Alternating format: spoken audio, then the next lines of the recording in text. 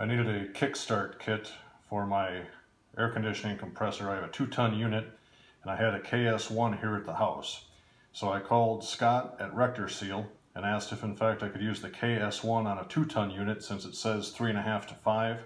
He checked their data and verified that the KS1 can be used on any unit up to 5 tons, while the TO5 should only be used on units up to 3 tons.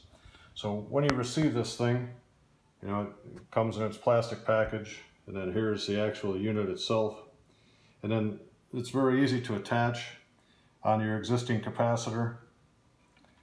You just take these two connections, you put one to common, one to Herm, and the contact that will not have one of these blue wires attached to it is your fan lead, and that's normally a brown wire.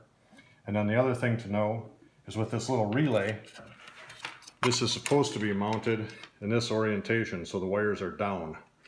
And on here in the scribed into the black plastic, it says this side up. I wasn't aware of that until I read some stuff on other guys' internet posts, so I have to go change the orientation. But apparently gravity plays a role in this thing working, and you want to mount this side up. But after putting the kickstart unit in, our compressor fires right up and the lights don't dim, so everything is good when it's 100 degrees.